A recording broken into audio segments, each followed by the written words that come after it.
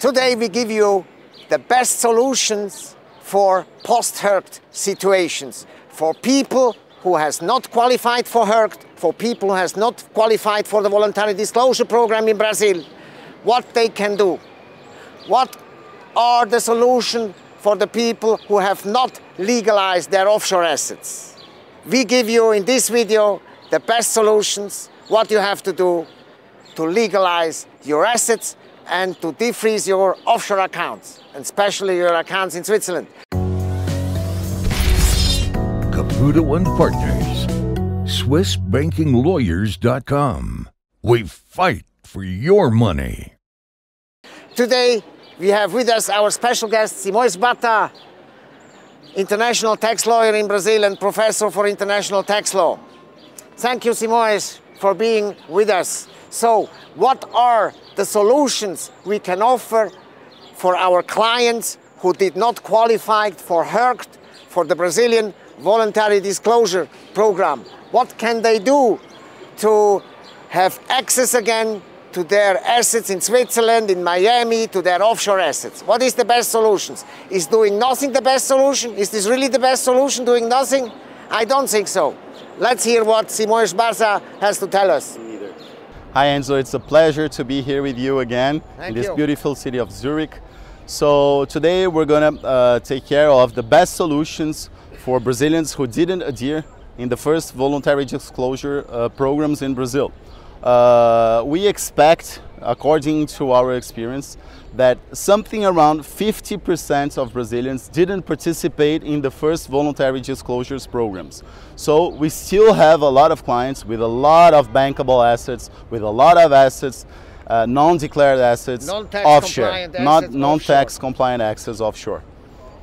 And what we can do for such people, what we do is we have a cooperation. We have the Brazilian tax lawyer, he communicates with the Receita Federal, with the Brazilian tax authority, and we have me, Enzo Caputo, dealing with Swiss banks, dealing with the Swiss banks and providing the evidence that the assets are tax compliant now. We need evidence. We have to convince the Swiss bank with clear documentary evidence that the assets are now tax compliant. And the job to make the assets tax compliant, this is Simões' job. So how you do this, how you make non-tax compliant assets to become tax compliant? Well, Enzo, I think that the most important information is that the automatic exchange of information and the common reporting standard, they are in effort. They're going to be those exchanges of informations, and the Brazilians, they have no option. The best option is to rectify your last declarations. So you rectify the last 5 years, and you're going to try to produce documentation that you are tax compliant. And then when you can do that, you can bring that documentation to Enzo. Enzo will present that documentation to the banks, and then they will release the money for those Brazilian clients. I think this is the best approach. Exactly. There is no alternative. You know, if you just do nothing, if you do the wait and see approach or the wait and hope approach, you will be just criminalized. You will be treated as a criminal. So doing nothing means being criminalized. So what you have to do is you have to contact Simões Bata, you have to contact me, and we will make your situation become tax compliant. Your asset will become tax compliant. To do this, we do the rectification procedure. We rectify the past with the Brazilian authorities. We will make a deal with the Brazilian authorities. There are a lot of specific situations. Each situation is different. For example, if you have an inheritance, you can take advantage out of this inheritance. Because why can you take advantage about the inheritance, for example? Just to give the audience an example. For example, we had many clients in the last months. They are afraid, of course, because they are not tax compliant.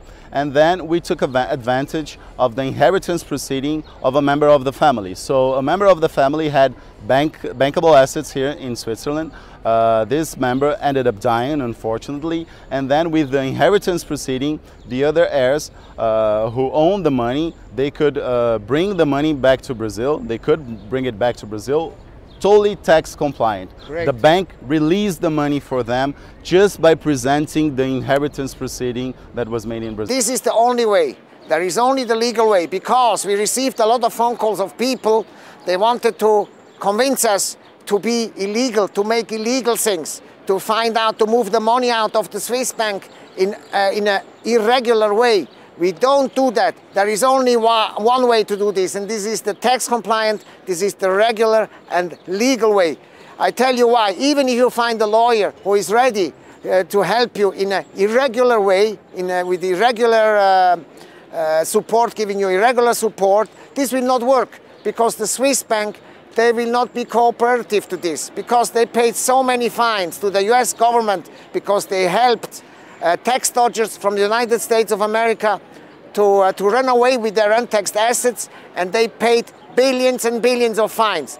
The Swiss authorities, the Swiss banks, they don't want to do that anymore. They will never face this risk. So don't expect help from side of the Swiss banks with illegal strategies. The only thing that works is the rectificação with the Receita Federal, with the tax authority in Brazil. Thank you. Thank you. And this is, we work on a build-to-suit, on a case-by-case scenario.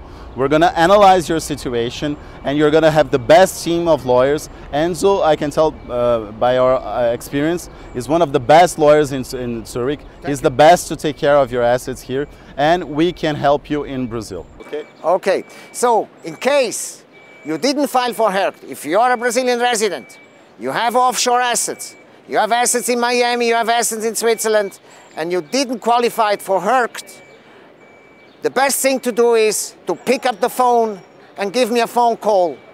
Pick up the phone and dial 0041 79 4538 593 and give me a call, and we will make your assets become tax compliant, so you can have access again to your offshore assets in a legalized manner. Thank you for your time. Thank you so much. See you next time. See you next time. Bye-bye. Bye-bye.